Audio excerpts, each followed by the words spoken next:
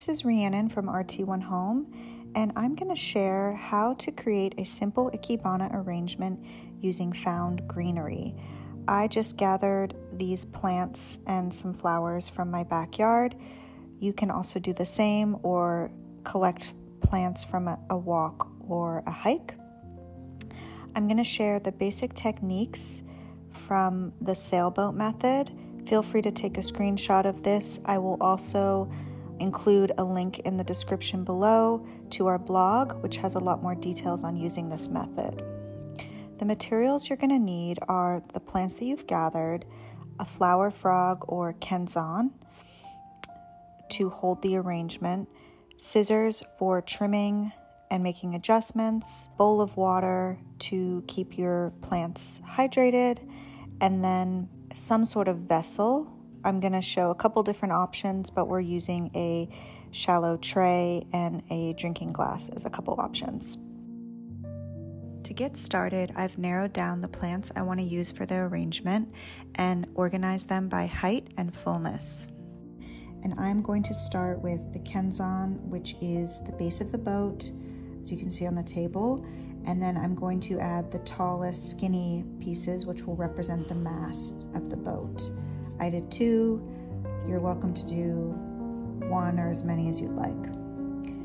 The next stems I'm using are actually flowering English ivy.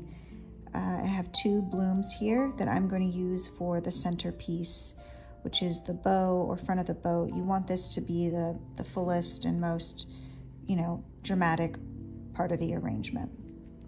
I also used 2 stems for this part. Next, I don't know what this plant is, but I liked the fullness and the height of it.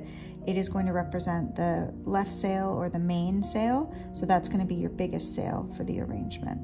Next is another flowering stem that I found, also don't know what it is. That is going to represent the right sail or the right jib. So you can see it's also full, but not quite as tall, so it's a bit smaller. And then as you set it up, you're going to, need to make some tweaks and adjustments. There's no wrong way to do it. Whatever you think looks beautiful to you, adjust as needed.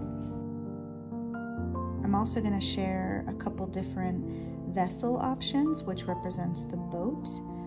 First, I have just a porcelain shallow tray, and you just want to make sure when you water that you do fill the water level up to be at or above the KENZAN level to ensure the stems are actually absorbing water and staying hydrated. Then I'm also going to share the arrangement placed in a short drinking glass. This is another option. I wouldn't recommend doing a tall glass just because unless your arrangement's really tall, it's just not going to fit. A drinking glass is a great option just because most people will probably already have this available at home and you don't have to buy anything additional. As you're creating your arrangement, you're going to need to trim your stems. So you just want to make sure that you do trim all of your stems inside a bowl of water when you're cutting, and then just make sure that you always dry off your scissors after you're done so they don't rust.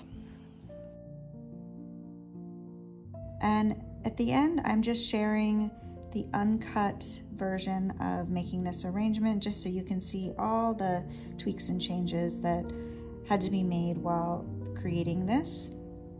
I actually learned these techniques from my dear friend and former employee Nozomi, who was born and raised in Japan.